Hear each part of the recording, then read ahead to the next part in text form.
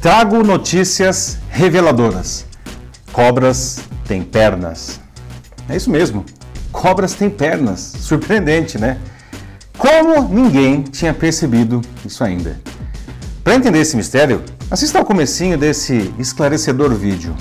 I was scrolling down my Facebook timeline, man, and it said snakes have legs. No. Yeah. I gotta go tell everybody. Yeah, you go tell everybody, man, because it's true. Ainda não se convenceu? Então fica aqui comigo que eu vou te explicar direitinho o que está acontecendo. Eu sou Paulo Silvestre, consultor de mídia, cultura e transformação digital, e essa é mais uma pílula de cultura digital para começarmos bem a semana, disponível em vídeo e em podcast.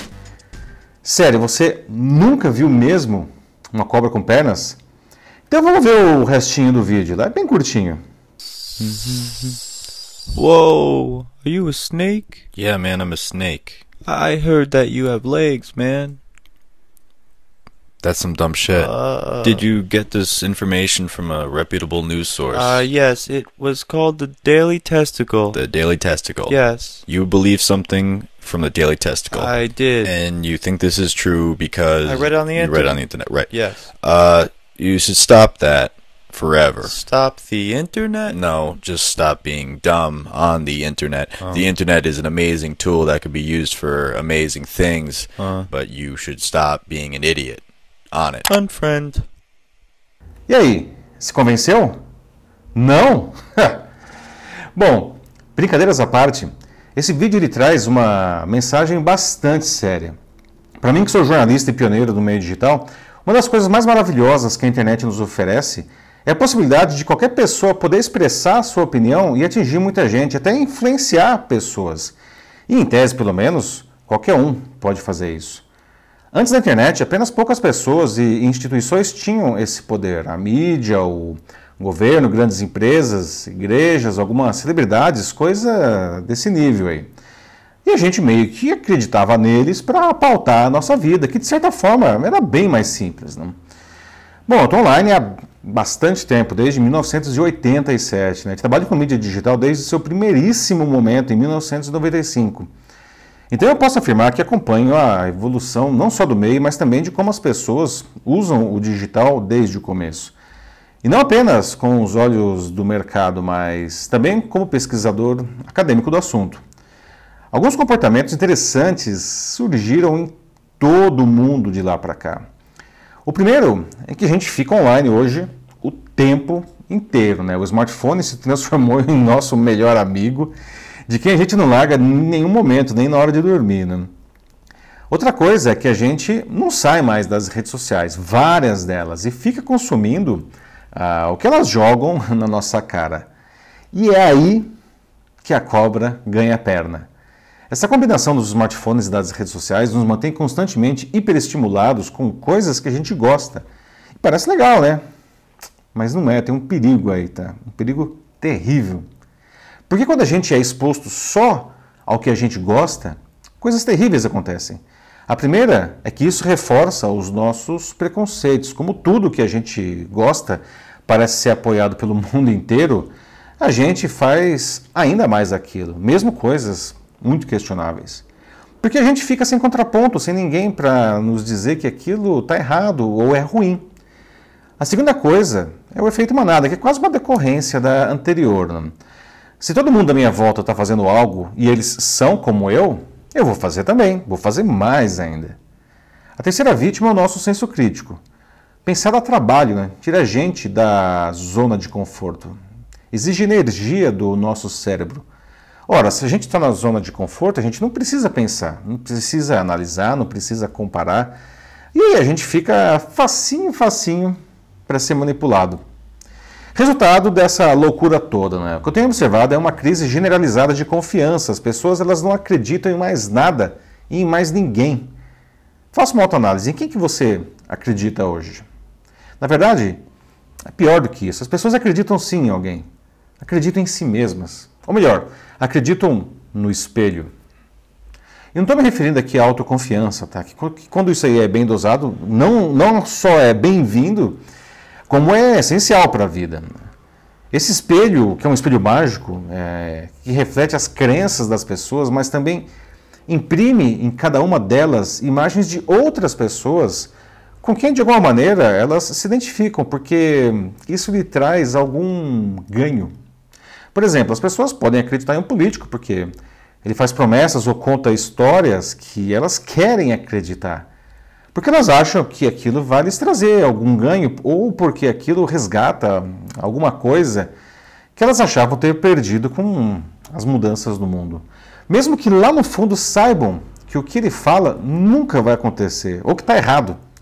Mas acabam levando o pacote inteiro porque, enfim, o espelho mágico projetou aquilo nelas, né? Ou elas se projetaram no político mais precisamente.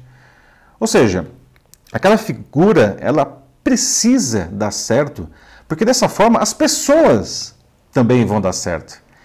E aí, se o cara fala que as cobras têm pernas, isso passa a ser uma verdade inquestionável. E quem afirmar o contrário deve ser silenciado ou até eliminado. Caetano Veloso foi profético quando cantou que Narciso acha feio o que não é espelho. Na quarta passada, eu fiz um post analisando a escolha da ambientalista sueca Greta Thunberg como personalidade do ano pela revista Time. E o post teve uma audiência bem alta e um engajamento incrível, mas em determinado momento a coisa virou uma batalha campal nos comentários. No começo o debate estava com um bom nível, até entre pessoas com ideias antagônicas. E isso é muito legal, porque a gente cresce com a contraposição de ideias.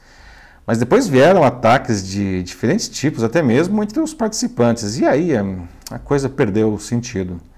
Olha, ninguém é obrigado a gostar da Greta, pode achar que ela não merecia estar lá na capa da Time, pode não gostar da revista, pode até não gostar de mim. Mas tentar silenciar, desqualificar, destruir quem pensa de maneira diferente, isso não é legal. E os argumentos usados eram assustadores, né? Por exemplo, muita gente afirmava que o aquecimento global não existe. Tudo isso baseado em supostos argumentos confiáveis, né? Apesar de a comunidade científica global categoricamente demonstrar que o nosso planeta está na média, sim, ficando mais quente. Foi aí que eu lembrei da historinha das cobras terem pernas. Quando eu era repórter de ciência da Folha de São Paulo, uma vez chegou para mim um estudo que afirmava que cerveja emagrecia. Muita gente ia ficar feliz com isso, né?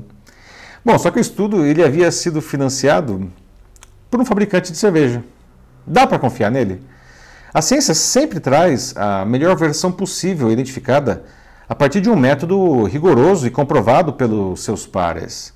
Sim, alguns estudos afirmam que o aquecimento global é falso, assim como que a cerveja emagrece. Mas são párias científicos. Normalmente, há algum interesse econômico ou ideológico por trás. Agora, é duro se pautar por isso, né?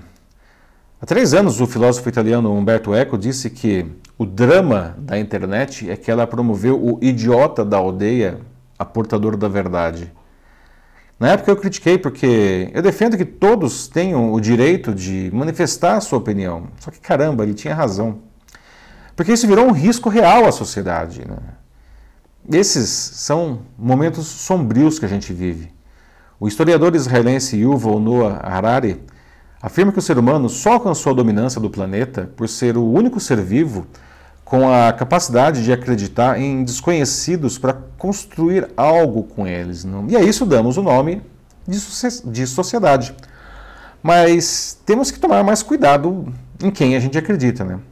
Porque tem uma turma aí que entendeu perfeitamente essa nova dinâmica social e está convencendo muita gente que as cobras têm pernas e que quem disser o contrário deve ser destruído.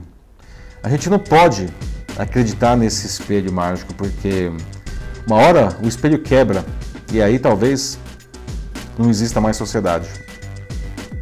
É isso aí, meus amigos. Bom, faço um convite aqui. Vamos falar sobre como o meio digital pode ser usado para construir positivamente uma boa mensagem para o seu público sobre a sua carreira, sua empresa, sua instituição.